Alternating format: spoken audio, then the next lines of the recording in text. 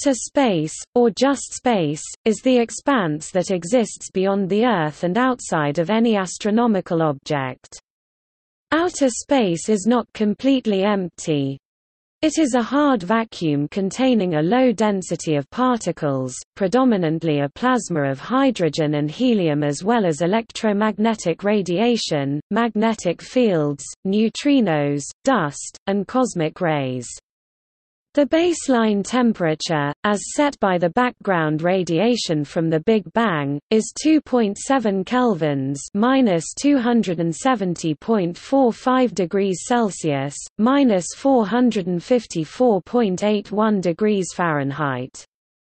The plasma between galaxies accounts for about half of the baryonic, ordinary matter in the universe. It has a number density of less than 1 hydrogen atom per cubic meter and a temperature of millions of kelvins. Local concentrations of this plasma have condensed into stars and galaxies. Studies indicate that 90% of the mass in most galaxies is in an unknown form, called dark matter, which interacts with other matter through gravitational but not electromagnetic forces. Observations suggest that the majority of the mass energy in the observable universe is a poorly understood vacuum energy of space, which astronomers label dark energy. Intergalactic space takes up most of the volume of the universe, but even galaxies and star systems consist almost entirely of empty space. Outer space does not begin at a definite altitude above the Earth's surface. However, the Kármán line, an altitude of 100 kilometers (62 miles) above sea level, is conventionally used as the start of outer space in space treaties and for aerospace records keeping. The framework for international space law was established by the Outer Space Treaty, which entered into force on 10 October 1967. This treaty precludes any claims of national sovereignty and permits all states to freely explore outer space. Despite the drafting of UN resolutions for the peaceful uses of outer space, anti-satellite weapons have been tested in Earth orbit. Humans began the physical exploration of space during the 20th century with the advent of high-altitude balloon flights, followed by manned rocket launches. Earth orbit was first achieved by Yuri Gagarin of the Soviet Union in 1961, and unmanned spacecraft have since reached all of the known planets in the Solar System. Due to the high cost of getting into space, manned spaceflight has been limited to low Earth orbit and the Moon. Outer space represents a challenging environment for human exploration because of the hazards of vacuum and radiation. Microgravity also has a negative effect on human physiology that causes both muscle atrophy and bone loss. In addition to these health and environmental issues, the economic cost of putting objects, including humans, into space is very high.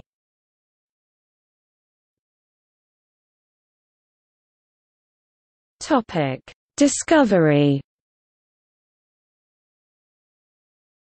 In 350 BCE, Greek philosopher Aristotle suggested that nature abhors a vacuum, a principle that became known as the horror vacui.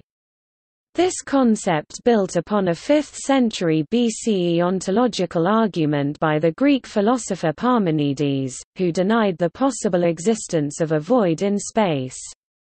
Based on this idea that a vacuum could not exist, in the West it was widely held for many centuries that space could not be empty. As late as the 17th century, the French philosopher René Descartes argued that the entirety of space must be filled. In ancient China, the 2nd century astronomer Zhang Heng became convinced that space must be infinite, extending well beyond the mechanism that supported the Sun and the stars. The surviving books of the Xuanye school said that the heavens were boundless, empty and void of substance.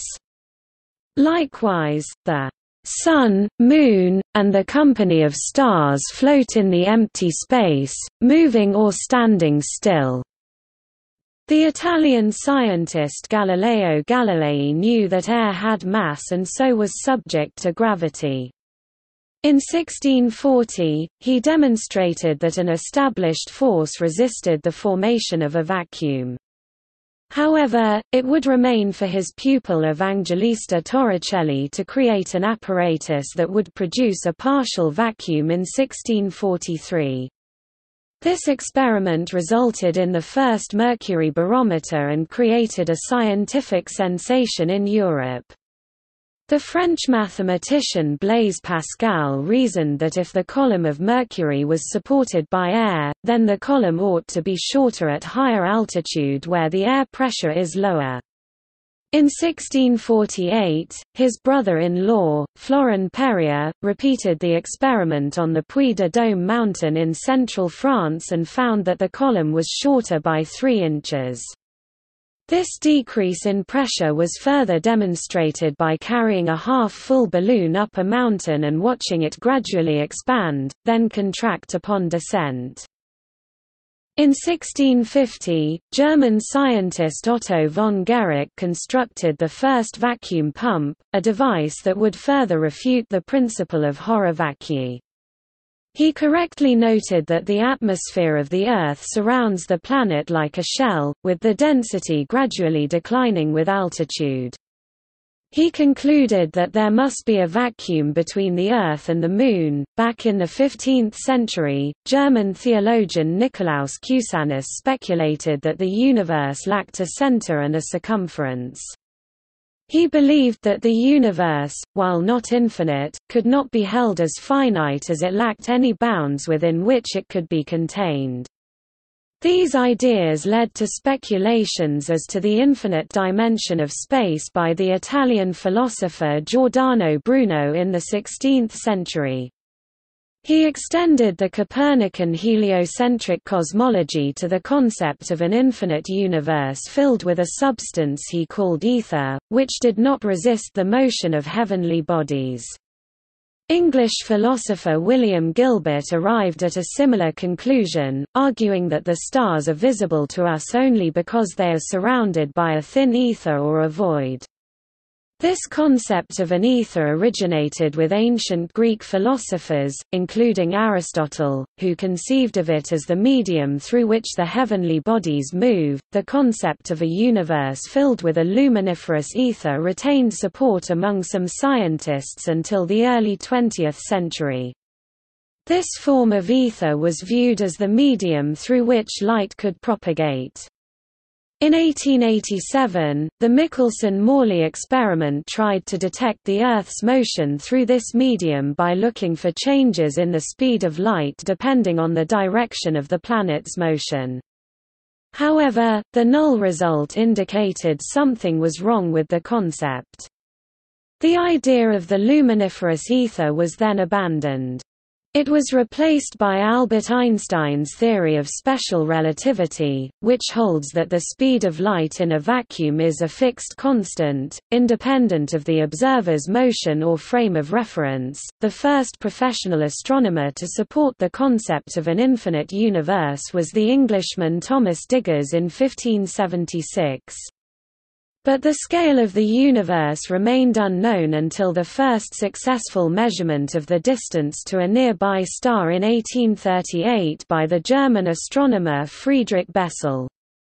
He showed that the star 61 Cygni had a parallax of just 0.31 arcseconds compared to the modern value of 0.287.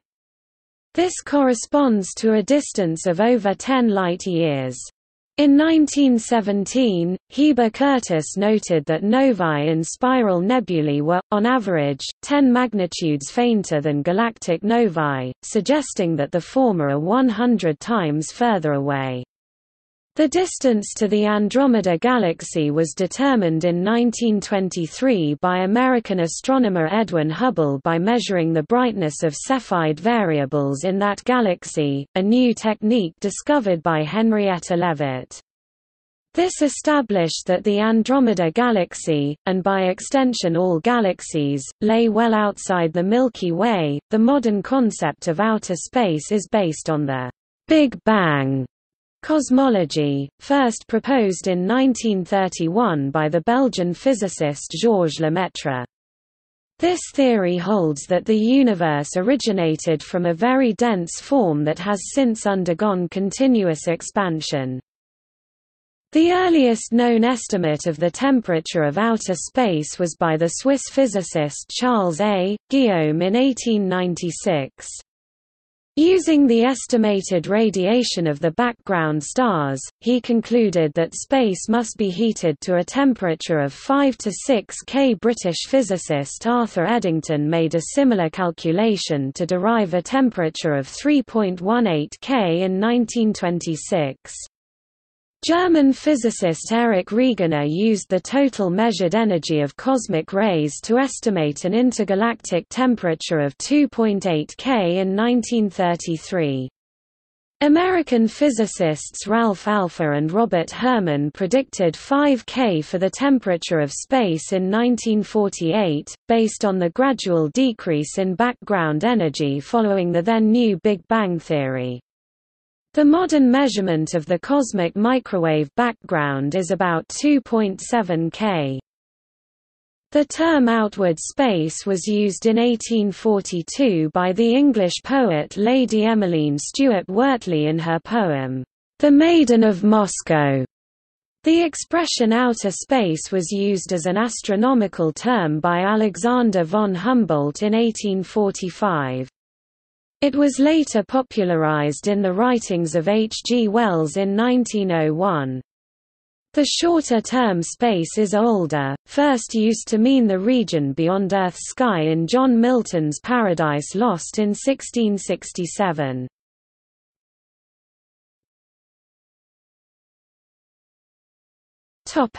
Formation and state. According to the Big Bang theory, the very early universe was an extremely hot and dense state about 13.8 billion years ago which rapidly expanded. About 380,000 years later the universe had cooled sufficiently to allow protons and electrons to combine and form hydrogen—the so-called recombination epoch. When this happened, matter and energy became decoupled, allowing photons to travel freely through the continually expanding space.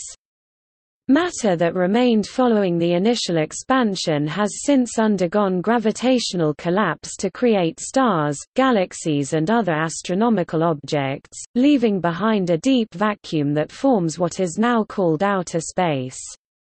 As light has a finite velocity, this theory also constrains the size of the directly observable universe. This leaves open the question as to whether the universe is finite or infinite. The present-day shape of the universe has been determined from measurements of the cosmic microwave background using satellites like the Wilkinson Microwave Anisotropy Probe.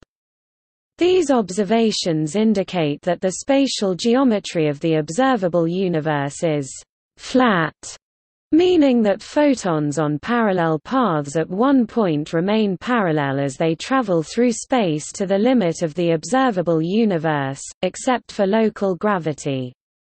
The flat universe, combined with the measured mass density of the universe and the accelerating expansion of the universe, indicates that space has a non-zero vacuum energy, which is called dark energy. Estimates put the average energy density of the present-day universe at the equivalent of 5.9 protons per cubic meter, including dark energy, dark matter, and baryonic matter, ordinary matter composed of atoms.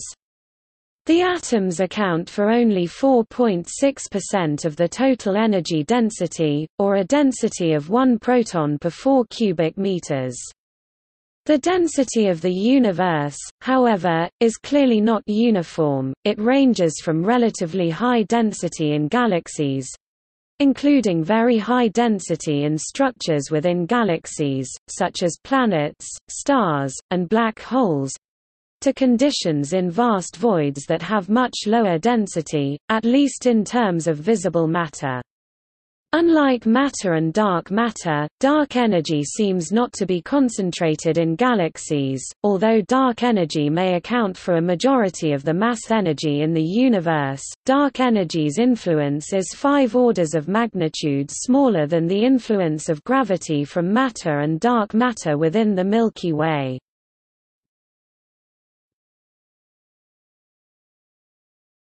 Topic: Environment. Outer space is the closest known approximation to a perfect vacuum. It has effectively no friction, allowing stars, planets, and moons to move freely along their ideal orbits, following the initial formation stage. However, even the deep vacuum of intergalactic space is not devoid of matter, as it contains a few hydrogen atoms per cubic meter. By comparison, the air humans breathe contains about 10^25 molecules per cubic meter. The low density of matter in outer space means that electromagnetic radiation can travel great distances without being scattered. The mean free path of a photon in intergalactic space is about 1023 kilometers, or 10 billion light-years. In spite of this, extinction, which is the absorption and scattering of photons by dust and gas, is an important factor in galactic and intergalactic astronomy. Stars, planets, and moons retain their atmospheres by gravitational attraction. Atmospheres have no clearly delineated upper boundary. The density of atmospheric gas gradually decreases with distance from the object until it becomes indistinguishable from outer space. The Earth's atmospheric pressure drops to about 0.032 pascals at 100 kilometers (62 miles) of altitude, compared to 100,000 pascals for the International Union of Pure and Applied Chemistry (IUPAC) definition of standard pressure. Above this altitude, isotropic gas pressure rapidly becomes insignificant when compared to radiation pressure from the Sun and the dynamic pressure of the solar wind. The thermosphere in this range has large gradients of pressure, temperature, and composition, and varies greatly due to space weather. The temperature of outer space is measured in terms of the kinetic activity of the gas, as it is on Earth. However, the radiation of outer space has a different temperature than the kinetic temperature of the gas, meaning that the gas and radiation are not in thermodynamic equilibrium. All of the observable universe is filled with photons that were created during the Big Bang, which is known as the cosmic microwave background radiation (CMB). There is quite likely a correspondingly large number of neutrinos called the cosmic neutrino background. The current black body temperature of the background radiation is about 3 K (-270 degrees Celsius, -454 degrees Fahrenheit). The gas temperatures in outer space are always at least the temperature of the CMB but can be much higher. For example, the corona of the Sun reaches temperatures over 1.2 to 2.6 million K. Magnetic fields have been detected in the space around just about every class of celestial object. Star formation in spiral galaxies can generate small-scale dynamos, creating turbulent magnetic field strengths of around 5 to 10 μg. The Davis-Greenstein effect causes elongated dust grains to align themselves with a galaxy's magnetic field, resulting in weak optical polarization. This has been used to show ordered magnetic fields exist in several nearby galaxies. Magneto-hydrodynamic processes in active elliptical galaxies produce their characteristic jets and radio lobes. Non-thermal radio sources have been detected even among the most distant, high-Z sources, indicating the presence of magnetic fields. Outside a protective atmosphere and magnetic field, there are few obstacles to the passage through space of energetic subatomic particles known as cosmic rays. These particles have energies ranging from about 106 electron volts up to an extreme 1020 electron volts of ultra-high energy cosmic rays. The peak flux of cosmic rays occurs at energies of about 109 electron volts, with approximately 87% protons, 12% helium nuclei and 1% heavier nuclei. In the high-energy range, the flux of electrons is only about 1% of that of protons. Cosmic rays can damage electronic components and pose a health threat to space travelers. According to astronauts, like Don Pettit, space has a burned, metallic odor that clings to their suits and equipment, similar to the scent of an arc welding torch. Despite the harsh environment, several life forms have been found that can withstand extreme space conditions for extended periods. Species of lichen carried on the ESA BIOPAN facility survived exposure for 10 days in 2007. Seeds of Arabidopsis thaliana and Nicotiana tabacum germinated after being exposed to space for 1.5 years. A strain of Bacillus subtilis has survived 559 days when exposed to low Earth orbit or a simulated Martian environment. The lithopanspermia hypothesis suggests that rocks ejected into outer space from life-harboring planets may successfully transport life forms to another habitable world. A conjecture is that just such a scenario occurred early in the history of the Solar System, with potentially microorganism-bearing rocks being exchanged between Venus, Earth, and Mars.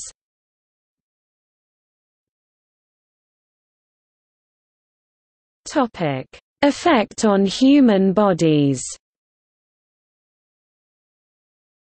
Even at relatively low altitudes in the Earth's atmosphere, conditions are hostile to the human body.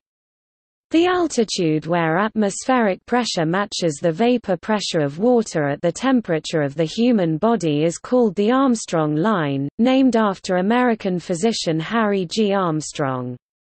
It is located at an altitude of around 19.14 kilometers, 11.89 miles. At or above the Armstrong line, fluids in the throat and lungs boil away. More specifically, exposed bodily liquids such as saliva, tears, and liquids in the lungs boil away.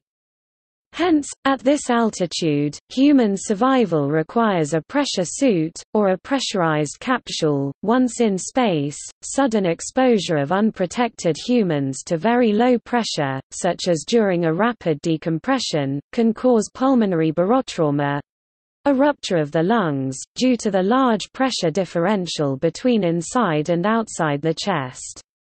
Even if the subject's airway is fully open, the flow of air through the windpipe may be too slow to prevent the rupture. Rapid decompression can rupture eardrums and sinuses, bruising and blood seep can occur in soft tissues, and shock can cause an increase in oxygen consumption that leads to hypoxia. As a consequence of rapid decompression, oxygen dissolved in the blood empties into the lungs to try to equalize the partial pressure gradient. Once the deoxygenated blood arrives at the brain, humans lose consciousness after a few seconds and die of hypoxia within minutes. Blood and other body fluids boil when the pressure drops below 6.3 kilopascals, and this condition is called ebullism. The steam may bloat the body to twice its normal size and slow circulation, but tissues are elastic and porous enough to prevent rupture. Ebullism is slowed by the pressure containment of blood vessels, so some blood remains liquid. Swelling and ebullism can be reduced by containment in a pressure suit. The Crew Altitude Protection Suit (CAPS), a fitted elastic garment designed in the 1960s for astronauts, prevents abulism at pressures as low as 2 kPa. Supplemental oxygen is needed at 8 km (5.0 miles) to provide enough oxygen for breathing and to prevent water loss, while above 20 km (12 miles) pressure suits are essential to prevent abulism. Most space suits use around 30 to 39 kPa of pure oxygen, about the same as on the Earth's surface. This pressure is high enough to prevent abulism, but evaporation of nitrogen dissolved in the blood could still cause decompression sickness and gas embolisms if not managed. Humans evolved for life in Earth gravity, and exposure to weightlessness has been shown to have deleterious effects on human health. Initially, more than 50% of astronauts experience space motion sickness. This can cause nausea and vomiting, vertigo, headaches, lethargy, and overall malaise. The duration of space sickness varies, but it typically lasts for 1 to 3 days, after which the body adjusts to the new environment. Longer-term exposure to weightlessness results in muscle atrophy and deterioration of the skeleton, or spaceflight osteopenia. These effects can be minimized through a regimen of exercise. Other effects include fluid redistribution, slowing of the cardiovascular system, decreased production of red blood cells, balance disorders, and a weakening of the immune system. Lesser symptoms include loss of body mass, nasal congestion, sleep disturbance, and puffiness of the face. For long-duration space travel, radiation can pose an acute health hazard. Exposure to high-energy, ionizing cosmic rays can result in fatigue, nausea, vomiting, as well as damage to the immune system and changes to the white blood cell count. Over longer durations, symptoms include an increased risk of cancer, plus damage to the eyes, nervous system, lungs and the gastrointestinal tract. On a round-trip Mars mission lasting 3 years, a large fraction of the cells in an astronaut's body would be traversed and potentially damaged by high-energy nuclei.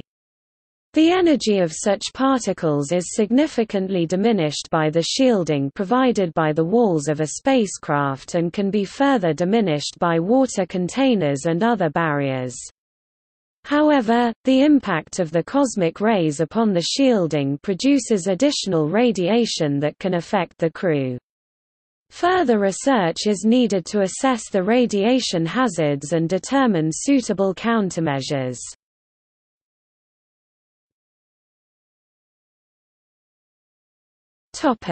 Boundary.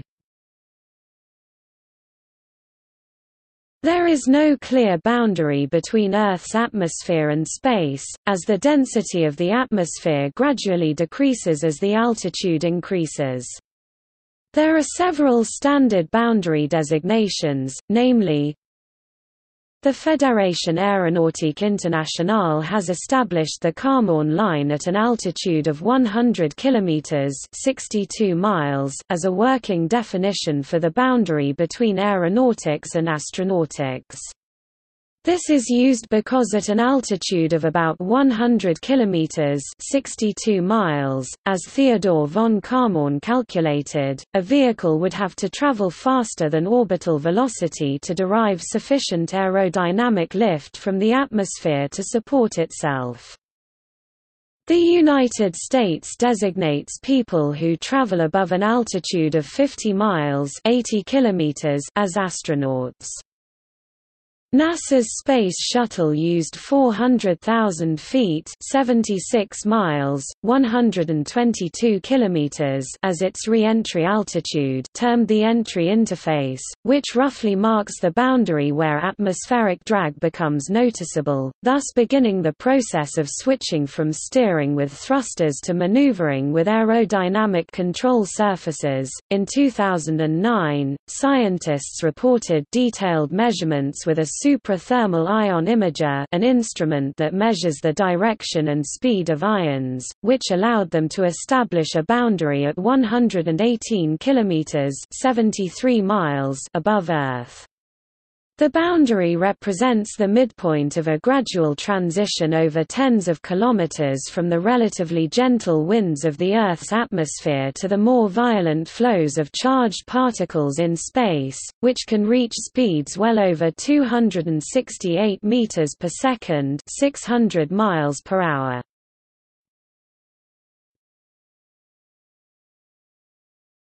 Topic: Legal status.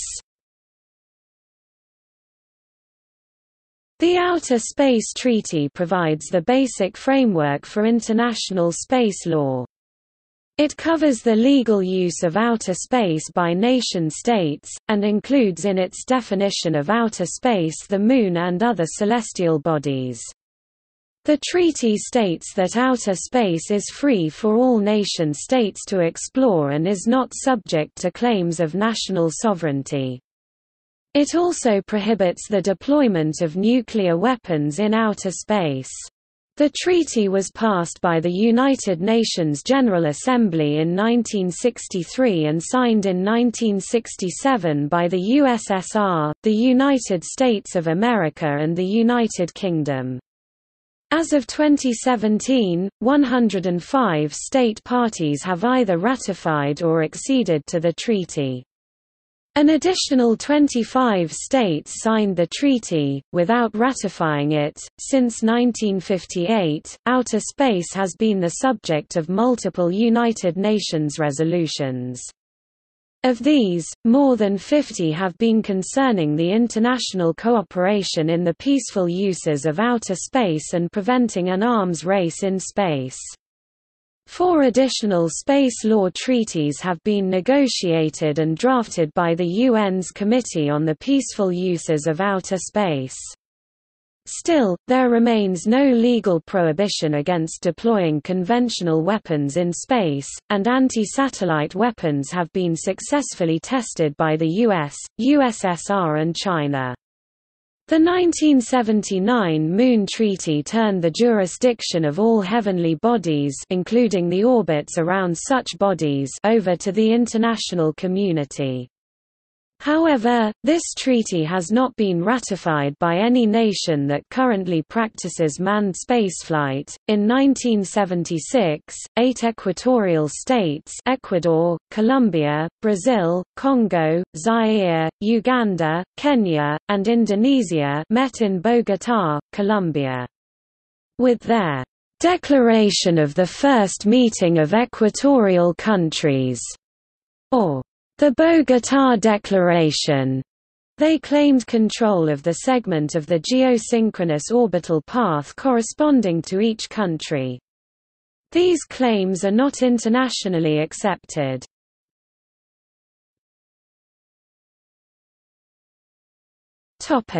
Earth orbit.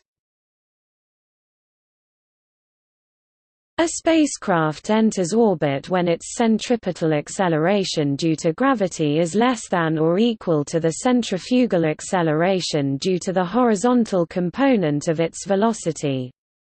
For a low Earth orbit, this velocity is about 7,800 meters per second, 28,100 kilometers per hour, 17,400 miles per hour. By contrast, the fastest manned airplane speed ever achieved, excluding speeds achieved by deorbiting spacecraft, was 2,200 meters per second, 7,900 kilometers per hour, 4,900 miles per hour in 1967 by the North American X-15. To achieve an orbit, a spacecraft must travel faster than a suborbital spaceflight.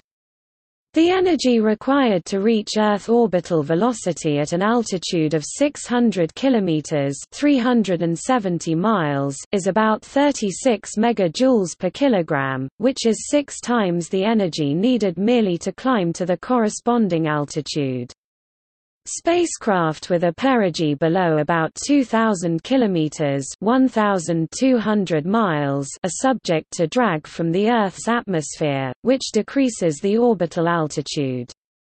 The rate of orbital decay depends on the satellite's cross-sectional area and mass, as well as variations in the air density of the upper atmosphere. Below about 300 km (190 miles), decay becomes more rapid with lifetimes measured in days. Once a satellite descends to 180 km (110 miles), it has only hours before it vaporizes in the atmosphere. The escape velocity required to pull free of Earth's gravitational field altogether and move into interplanetary space is about 11,200 meters per second, 40,300 kilometers per hour, 25,100 miles per hour.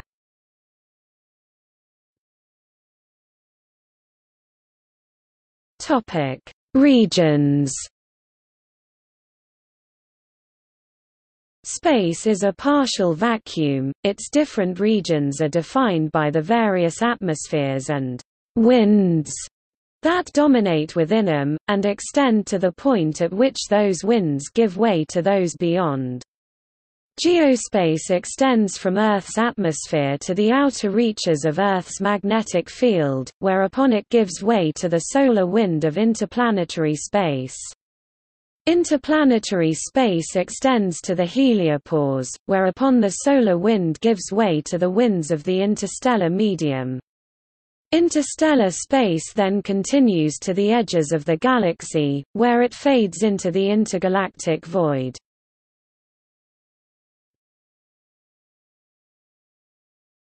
Geospace. Geospace is the region of outer space near Earth, including the upper atmosphere and magnetosphere. The Van Allen radiation belts lie within the geospace.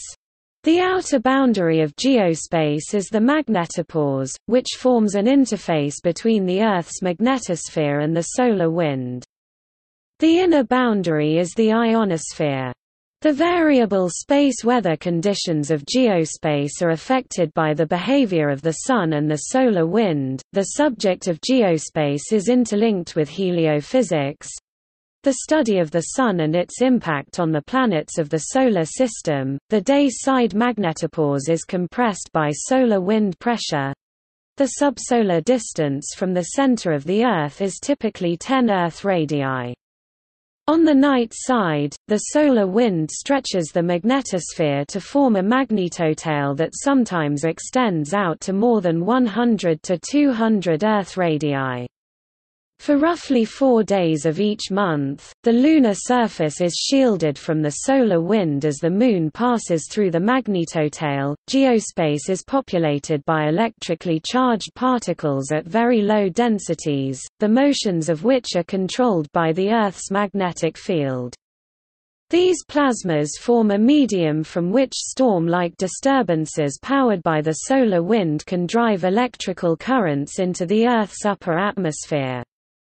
Geomagnetic storms can disturb 2 regions of geospace, the radiation belts and the ionosphere. These storms increase fluxes of energetic electrons that can permanently damage satellite electronics, interfering with shortwave radio communication and GPS location and timing. Magnetic storms can also be a hazard to astronauts, even in low Earth orbit. They also create aurorae seen at high latitudes in an oval surrounding the geomagnetic poles. Although it meets the definition of outer space, the atmospheric density within the first few hundred kilometers above the Kármán line is still sufficient to produce significant drag on satellites. This region contains material left over from previous manned and unmanned launches that are a potential hazard to spacecraft. Some of this debris re-enters Earth's atmosphere periodically. Cislunar space. Earth's gravity keeps the Moon in orbit at an average distance of 384,403 kilometers (238,857 miles). The region outside Earth's atmosphere and extending out to just beyond the Moon's orbit, including the Lagrangian points, is sometimes referred to as cislunar space, the region of space where Earth's gravity remains dominant against gravitational perturbations from the Sun is called the Hill sphere.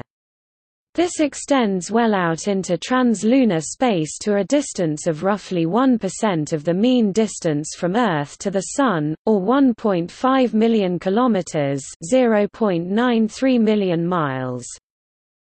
Deep space has different definitions as to where it starts. It has been defined by the United States government and others as any region beyond cislunar space. The International Telecommunication Union responsible for radio communication, including satellites, defines the beginning of deep space at about 5 times that distance, 2 times 106 kilometers. No human, as yet, has traveled into deep space.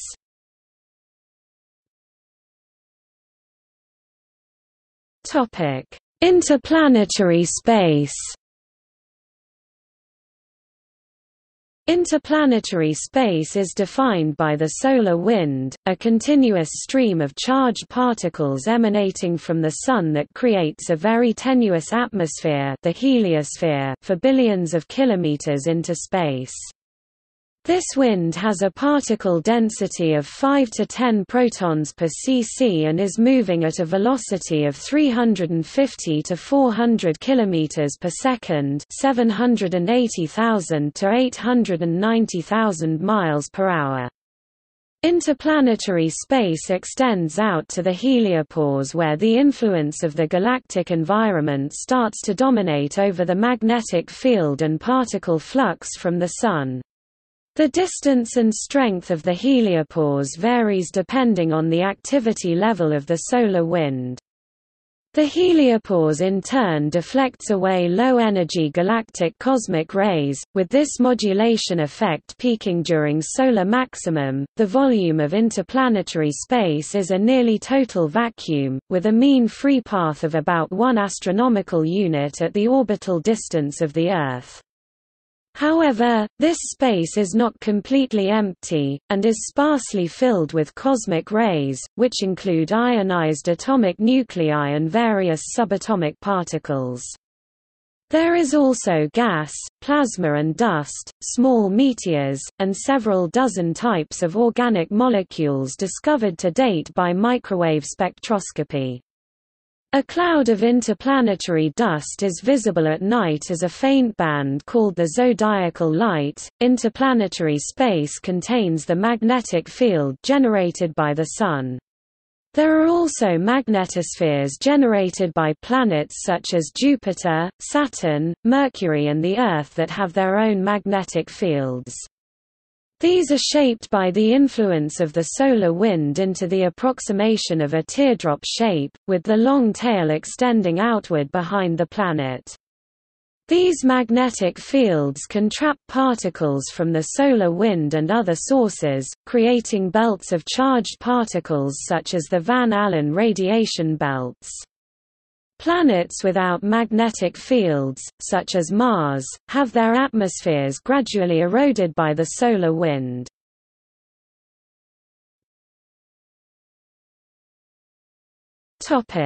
Interstellar space.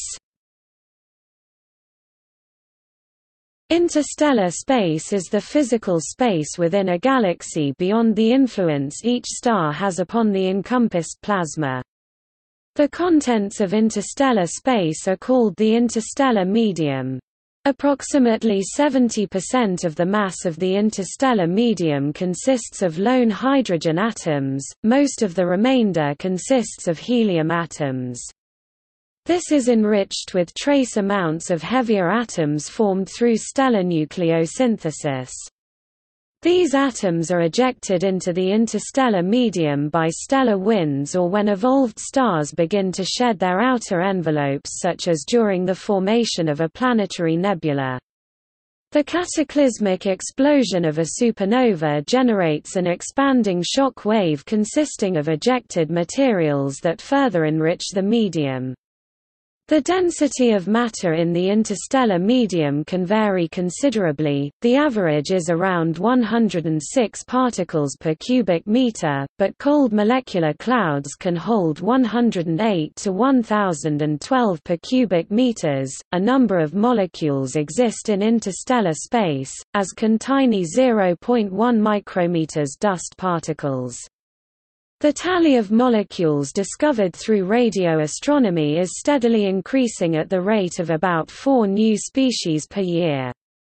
Large regions of higher density matter known as molecular clouds allow chemical reactions to occur, including the formation of organic polyatomic species. Much of this chemistry is driven by collisions.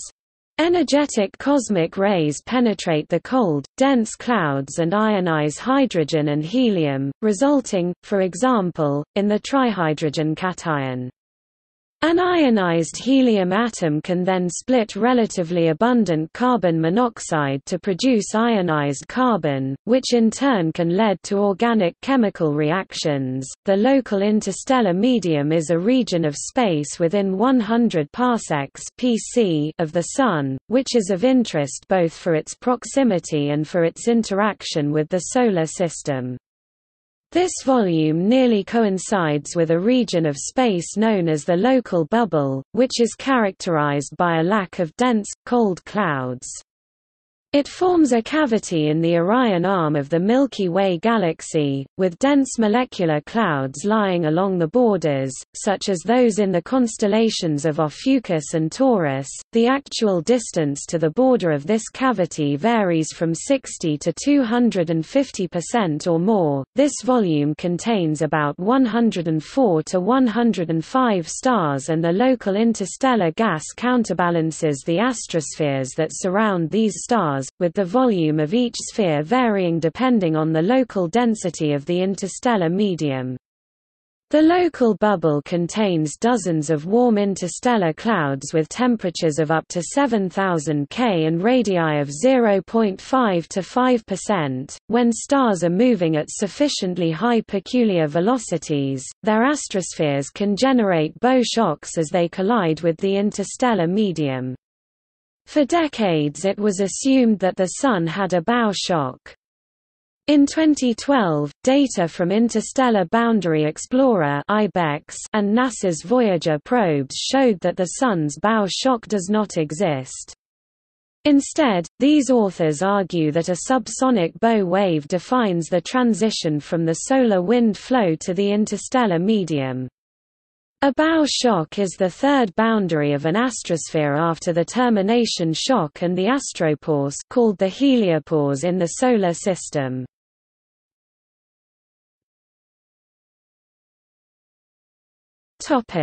Intergalactic space.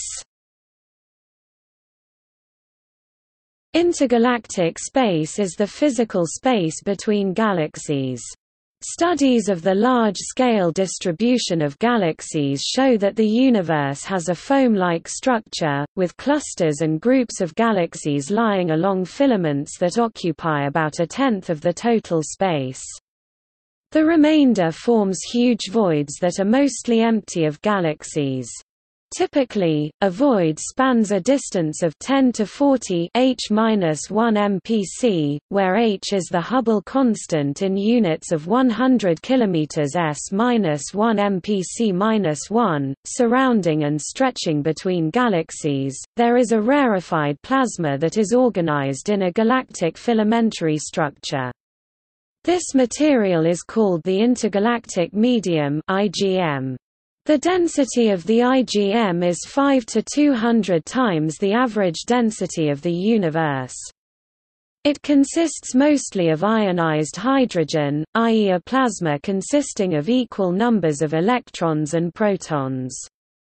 As gas falls into the intergalactic medium from the voids, it heats up to temperatures of 105 K to 107 K, which is high enough so that collisions between atoms have enough energy to cause the bound electrons to escape from the hydrogen nuclei. This is why the IgM is ionized.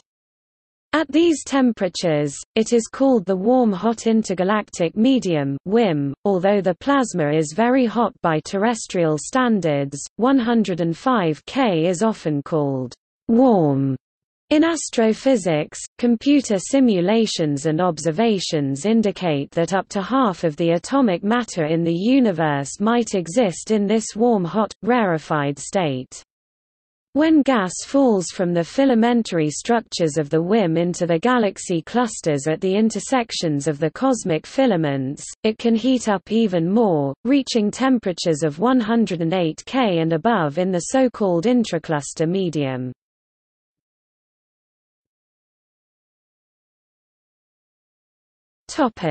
Exploration and applications. For the majority of human history, space was explored by observations made from the Earth's surface—initially with the unaided eye and then with the telescope. Prior to the advent of reliable rocket technology, the closest that humans had come to reaching outer space was through the use of balloon flights. In 1935, the U.S. Explorer 2 manned balloon flight had reached an altitude of 22 kilometers (14 miles).